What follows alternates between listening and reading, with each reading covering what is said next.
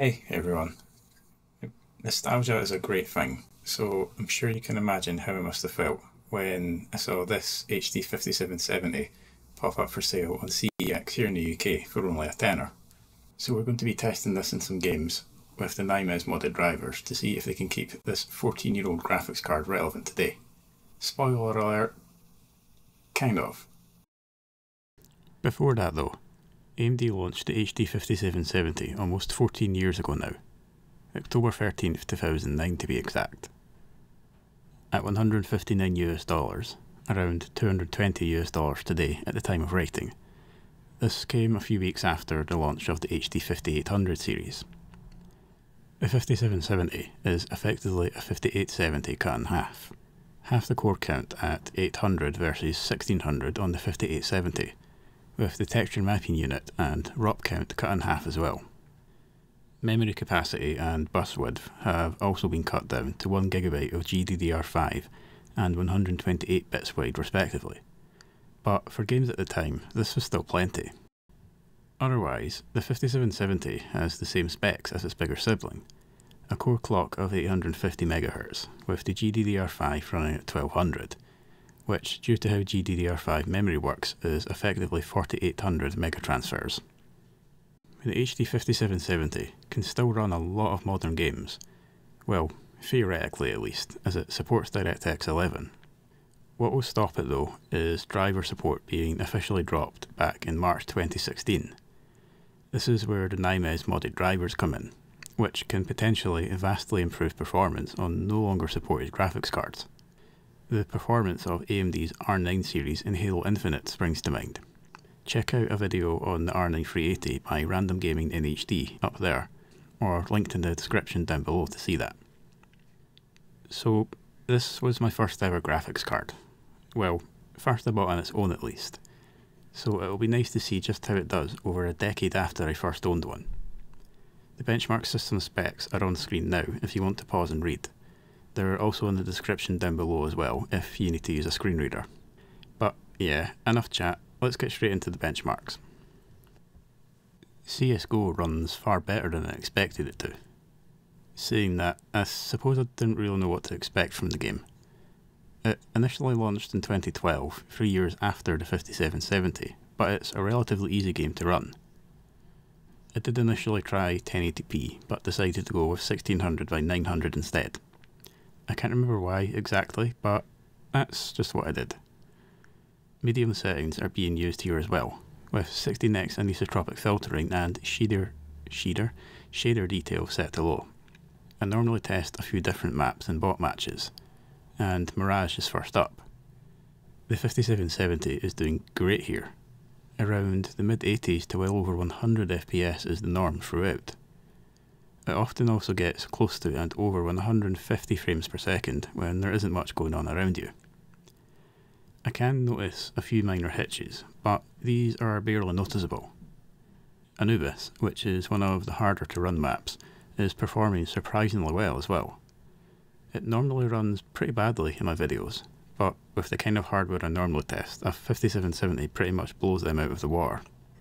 I can see some minor hitches at points throughout, and it's dipping to around the low 50s FPS wise, with some minor stuttering here too. Otherwise, the 5770 is doing around 60 to 90 FPS throughout. I'm seeing the best performance out of all of the maps I test in the Overpass map. The HD 5770 is doing around 90 to well over 100 FPS throughout, a few minor hitches at points being the only other issue. The 5770 shows itself to be an excellent card for CSGO, with average 1% and 0.1% low figures of 106.3, 45.6 and 33.6 FPS respectively. The settings can always be turned right down for a completely smooth experience though. Crysis Remastered needs a bit of a workaround to even start. The Vulkan runtime is required as the game uses that for its ray tracing, even if you're not using that or just using a card that doesn't even support ray tracing. The HD 5770's drivers don't install the Vulkan runtime as it doesn't support Vulkan, but you can download and install the runtime manually. At a custom resolution of 848 by 480 and with the lowest settings, the 5770 isn't having a very nice time. I'm seeing noticeable stuttering throughout, which isn't terrible to be truthful, but it is noticeable. The frame rate is surprisingly good though. Throughout the test, we're seeing anywhere from the low 50s up to near 100 FPS, but the stuttering pretty much cancels out how good the frame rate is.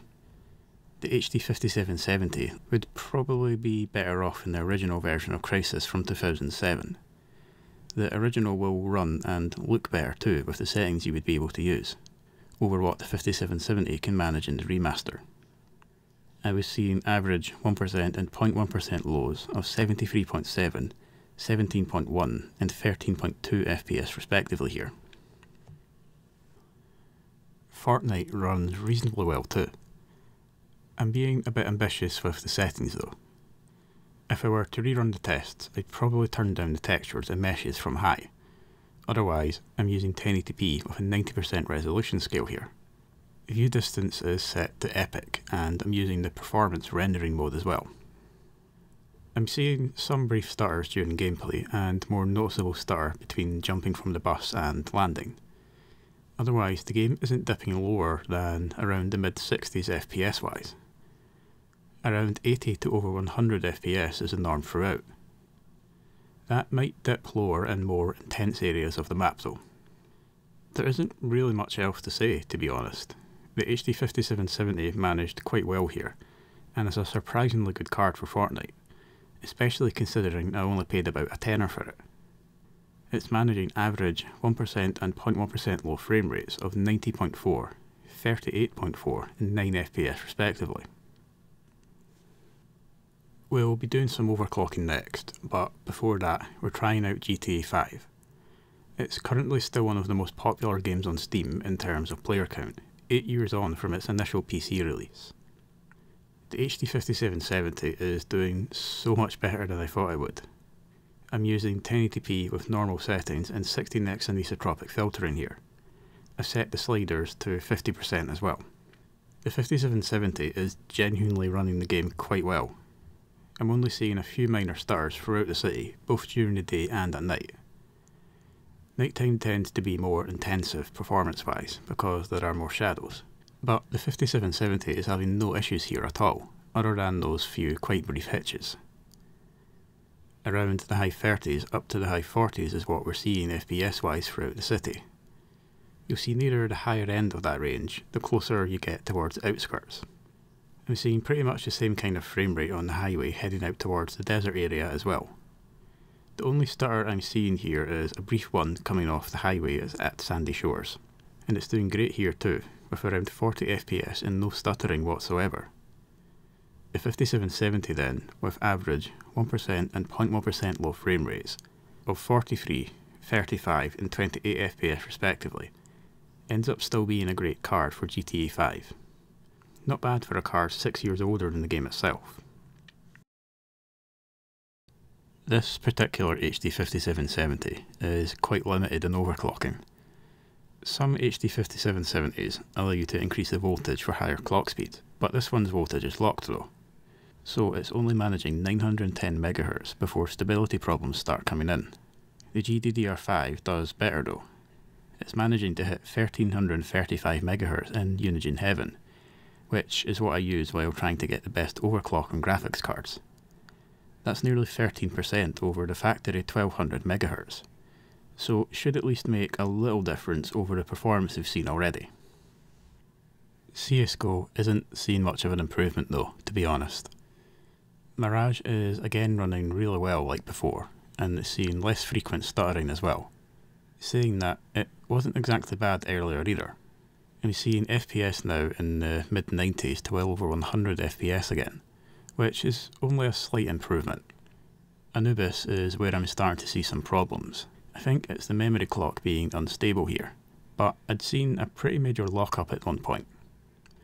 Otherwise, I'm now seeing at least the mid-60s FPS wise, up to around the mid-90s.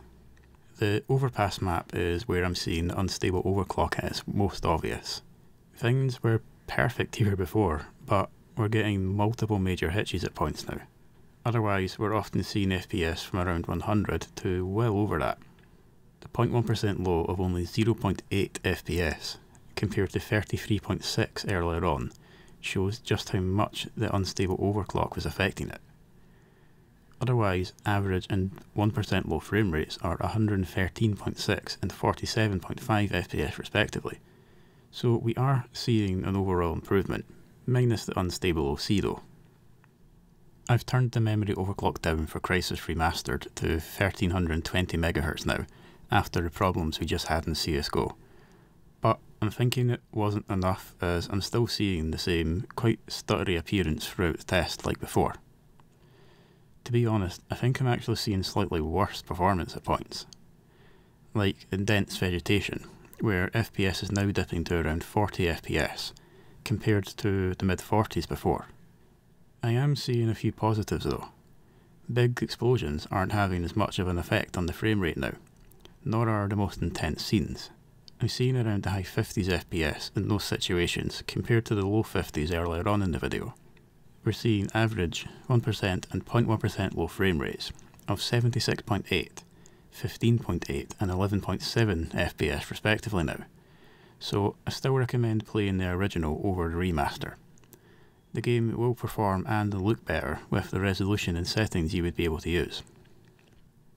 I don't see any noticeable improvement in Fortnite either. We're seeing around the low 60s to just over 100 FPS still, and we're still getting the same occasional moments of stuttering and brief hitches at points too. The only real difference I see is, at times, there's more noticeable stuttering between jumping from the bus and landing. That's most likely down to different starting routes over the island though. We're seeing average 1% and 0.1% low frame rates of 87.3, 28 and 9.4 FPS respectively, and I'm thinking that stuttering is why the 1% low is lower than earlier. The 5770 was using all of its VRAM throughout, so I'm thinking reducing the textures down from high would help with performance here.